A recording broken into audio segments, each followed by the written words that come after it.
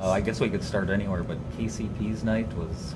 I thought he was, especially in the second half, I thought he really picked up the defense and played well offensively. I mean, 8 assists. I just thought he was really, really good, had great energy, played really, really hard. But tonight, I think, maybe more than any other game we've had, I thought was truly everybody. I mean, just everybody who played well tonight. Steve played well, Aaron played well, Stanley played well, AT played well, all the starters played. I mean, everybody played well. So I don't know that even in some of our better games that we've had that before. Tonight we had everybody play well. We're still trying to figure it out. We still got a long ways to go, but we're piecing it together day by day, just figuring each other out, and getting more continuity with each other, and just finding ways to help each other get easy shots.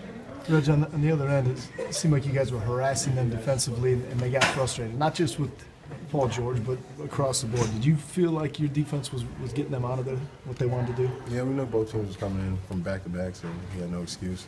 Both teams were going to be a little fatigued, and just mentally had to push through and figure it out. But Marcus did a great job starting on Paul, and the rest of the team, we tried to help him behind him, but he did a great job playing one-on-one defense. And then KCP's everywhere, just flying around, and Dre did a great job of stabbing at the ball and making them think second about going to the basket. So we just tried to force them into the tough twos. They did a great job making them early, but after a while, just found a way to force some turnovers and get stops.